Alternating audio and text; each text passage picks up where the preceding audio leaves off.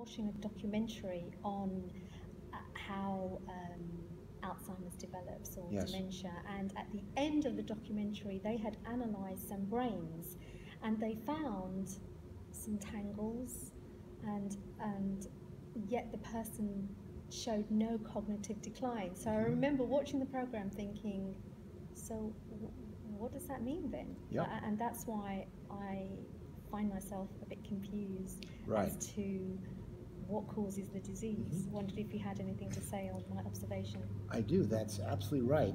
People often say that people can walk around with a head full of amyloid, so to speak, Right. and still be quite good at the checkout counter and get everything right. Okay. And that is true.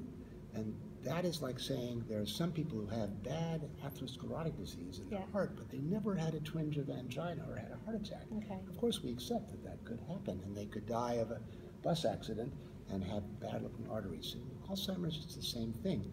Amyloid can build up years before symptoms, and in some people, the symptoms don't get expressed, and we know what's going on. It actually turns out that the plaques that store oligomers of A beta are not full.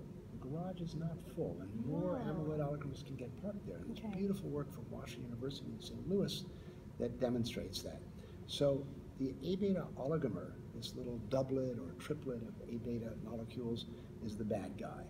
And if it gets stored into plaques, and there's more room for more oligomers to get stored in plaques, then you get a head full of amyloid, and you're fine in your thinking. But as time goes on, you have an excess of oligomers that can't get into the plaques anymore. So the plaques are protected for a while.